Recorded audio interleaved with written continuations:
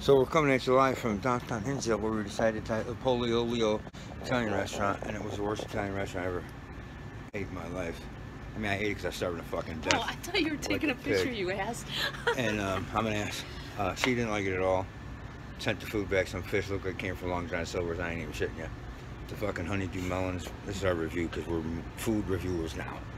The honeydew melon tasted like a fucking potato that wasn't cooked enough. They only. Oh, I meant to ask them too. Why do you only serve meatless fucking... Are you racist against Italians? Oh, God. Prejudice against Italians.